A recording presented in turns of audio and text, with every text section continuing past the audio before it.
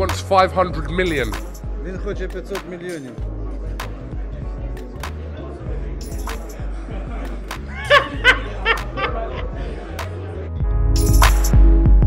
Tyson says that he doesn't want to box me, fight me, because I'm not of his level.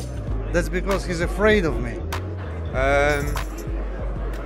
Yeah, I mean, just says a lot of things, doesn't it?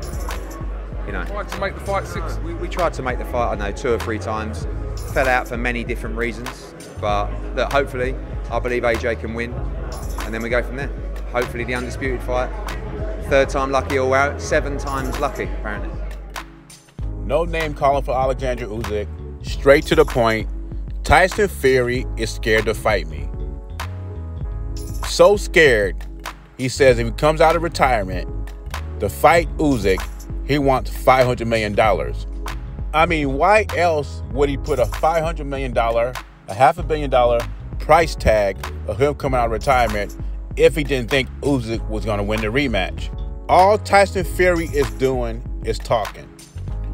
He calls Usyk a blown-up middleweight. He says he's on steroids. And the only way that Anthony Joshua beats him is if Tyson Fury trains him, because, you know, Tyson Fury has a secret how to beat Alexander Usyk, but he doesn't want to get in the ring and show us unless he's getting paid $500 million. If it's that easy, won't you just take the money or close to the money he was getting to fight AJ for undisputed? And Usyk and his fellow countryman Lomachenko is similar when it comes to this stuff in boxing. They're not in for the fame. They're not in for the money. They want to rule divisions. Alexander Usyk already ruled the cruiserweight division, and he wants to rule the heavyweight division. It's all about cementing a legacy in boxing for Usyk and Lomachenko, like Canelo.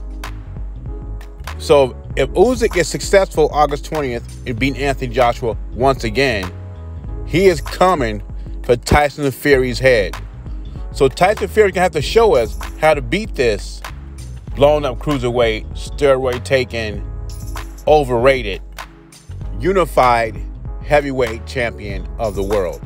This is going to be a very interesting fight August 20th. A lot of things riding on the line here. Will Usyk stop Anthony Joshua this time? Will Joshua come with a spectacular knockout, become a unified champion for the 3rd time? And we know one Pacific person will be watching this fight closely. And this fight will determine if Tyson Fury stays retired or not. It's just funny how Tyson Fury calls himself a Spartan. He has the biggest balls in the heavyweight division. But once he hears Alexander Usyk's name, his balls turn into raisins. Leave your thoughts in comments below. JBZ, I'm gone.